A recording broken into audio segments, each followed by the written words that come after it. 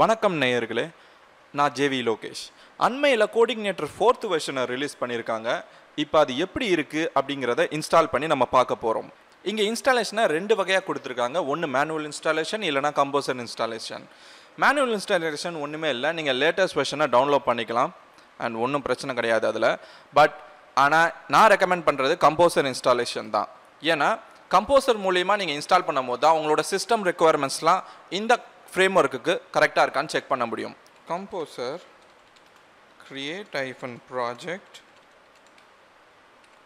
Codeigniter 4/AppStarter-S அப்படின்ற flag use பண்ணோம். இதுக்கு அர்த்தம் என்னென்னா ஸ்டெபிலிட்டியான version and ஆர்சிங்கிறது release candidate, frame work முடிகிற நிலையில் இருக்கிற வெர்ஷன் அப்படின்னு நம்ம சொல்கிறோம். அண்ட் ஃபைனலாக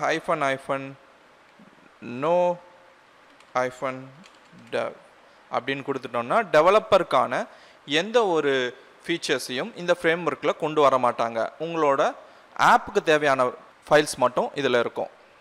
ஸோ இதை நீங்கள் எக்ஸிக்யூட் பண்ணும் போது கம்போசர் ஆட்டோமேட்டிக்காக நீங்கள் கொடுத்துருக்க இந்த கமாண்டுக்கான பேக்கேஜஸ் லிஸ்ட்லேருந்து உங்களோட ஃப்ரேம் ஒர்க்கை உங்களோட டைரக்டரிக்கு டவுன்லோட் பண்ண ஆரம்பிக்கும்.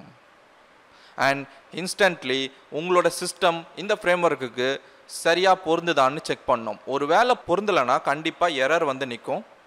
கண்டிப்பாக உங்களுக்கு இந்த மாதிரியான ஒரு எரர் வந்து நிற்கும்.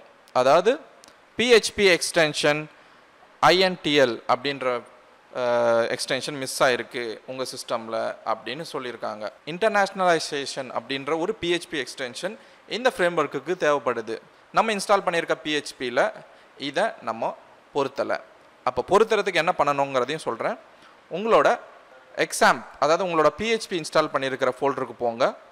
அதுக்குள்ளே PHP-ini அப்படின்ற ஒரு ஃபைல் இருக்கும். அதுதான் PHPக்கான கான்ஃபிகரேஷன் ஃபைல். இதை உங்களோட எடிட்டரில் ஓப்பன் பண்ணிக்கோங்க.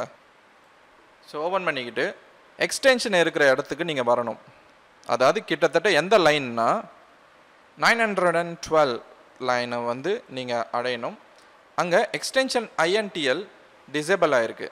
அதுக்கு நீங்கள் எனேபிள் பண்ணுறதுக்கு இந்த செமிகாலனை மட்டும் எடுத்து விட்டால் போதும். எடுத்து விட்டுட்டு சேவ் பண்ணிவிடுங்க. அந்த கமாண்டை நீங்கள் கொடுக்கறதுக்கு முன்னாடி உங்களோட ப்ராஜெக்ட் ஃபோல்டரில் ஆல்ரெடி ஆப் ஸ்டார்டர்ன்ற இந்த ஃபோல்டர் க்ரியேட் ஆகிருக்கும். தயவுசெய்து அதை டெலீட் பண்ணிக்கோங்க.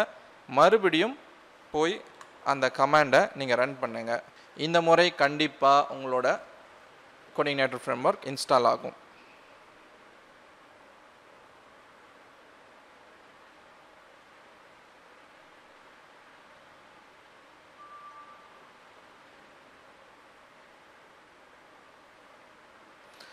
ஓகே, இப்போது நம்மளோட ஃப்ரேம் ஒர்க் டவுன்லோட் ஆகிடுச்சு. ஆப் ஸ்டார்டர் அப்படிங்கிறது தான், அதுக்குள்ளே இருக்கிறது தான் இந்த நம்மளோட கோடிங்னேட்டர் ஃப்ரேம் ஒர்க். சரி, இப்போது நம்ம இந்த ஃபோல்டர் நேமை மாற்றிக்கலாம்.